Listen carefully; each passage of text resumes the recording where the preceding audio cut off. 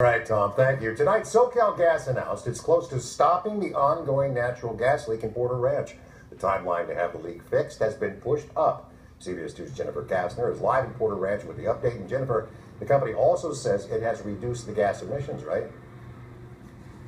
That's right, gas emissions down by 60%. Also, the timeline for repairs has changed. Originally, we were told all of these things would be fixed late February to late March. Now tonight, that has changed. We are now being told late February, if not sooner. So a big relief to the people who live and work here in Porter Ranch. I want to get to some of our video right now. SoCal Gas is reporting more than a 60% reduction in emissions since the peak back in November, according to the California Air Resources Board. A major update tonight on the benzene controversy, that cancer-causing chemical. SoCal Gas says the benzene risk levels in Porter Ranch were the same as levels consistent with other parts of the LA basin, according to the AQMD. One more big update tonight. SoCal Gas will no longer be burning off the methane gas because their engineers say it is simply too dangerous to do so. Now tonight, the Save Porter Ranch group tells us, despite all of this seemingly good news, they still have absolutely no faith